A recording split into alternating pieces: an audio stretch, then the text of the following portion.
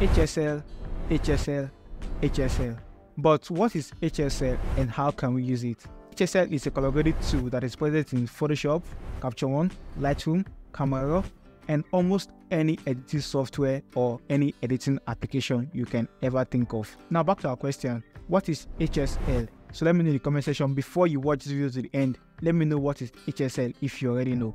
I'm going to use Photoshop to illustrate what HSL simply is and how you can use it. So I'm just going to delete this layer right here and click on my adjustment layer right here in Photoshop. If you cannot find adjustment layer right here, just come to your windows, click on adjustment layer so you can set it anywhere you want. So I'll click on my hue and saturation right here. So this is my HSL tab inside of Photoshop. So HSL simply means hue, saturation and lightness, or hue, saturation and luminance. Let me break it down even more. The hue in HSL simply means the color itself. It means the particular color of the image.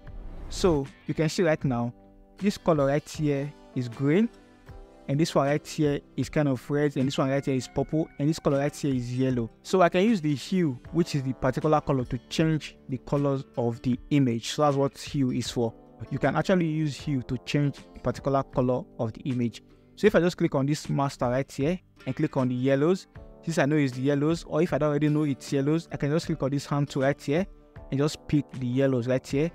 And if I move the hue of this yellow, it's just going to change the colors of the yellow in the image. So if I just move the hue right now, you can see the whole colors of the yellow right now is changing. So you can see it's actually changing the whole colors of the yellows in this image. So if I just move it to this side a little bit, I'm going to change it to, let's say I change it to pink. If I just show you before and after, you're going to see that it has changed the yellow of this image. So the before and the after. And the reason why it's affecting the face is because skin tone consists of yellows, but you can just mask it out later if you want to do that. So let me just reset it.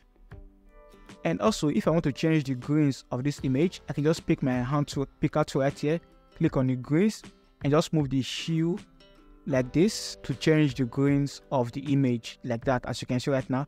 So all the greens of the image is going to change like that. So it's just going to change the whole greens on the image. And also, if I want to change this color right here, I can just click on it. I'm just going to just play with the hue. It's just going to change the hue of that color right there. And the reason why it's still affecting the skin tone is because it's orange and it's affecting the skin tone as well. So basically, you can change it like this if you want. So that's for the hue. So let me just reset it. Now let's come to the saturation. Saturation simply means the intensity of that particular color in the image. So let's say I want the intensity of this yellow to be much. I can just come to the saturation and just increase the saturation. Once I come to my yellows, I just increase the saturation of the yellows right there. I just going to increase the intensity of the overall yellows on the image. So right now you can see the skin tone, the intensity of the yellow right there has increased.